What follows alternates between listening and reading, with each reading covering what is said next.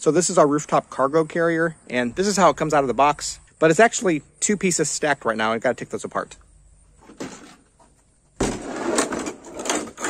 So then you have the bottom half and the top half, and you're going to start just by putting the bottom half on top of the vehicle. Of course, first you need these crossbars. These are what the cargo carrier will actually sit on.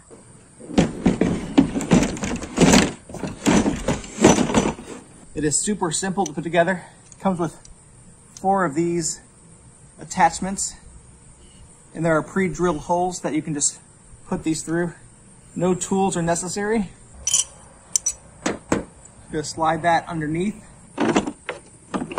Take the silver piece, put it on top, then secure it with these knobs. Definitely don't want to over tighten, but you do want it to be secure.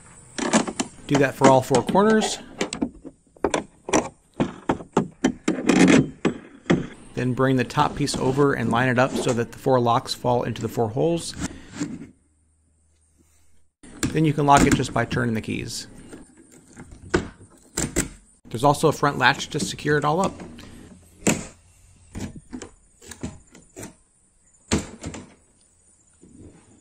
To load it up, you can open either side, and it will stay open when you raise the rods, and use them to hold up the top just on the side that you opened.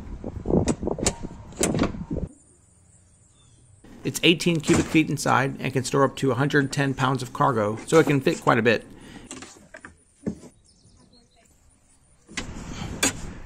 It's made of heavy-duty plastic and definitely durable. To close it up, of course, you just bring down the rods, lock it up, latch the front, and it's secure. I find it to be well made and definitely helpful when you go on road trips with limited space. There's a link in the description. If you order through that, I get a small commission. I would greatly appreciate it.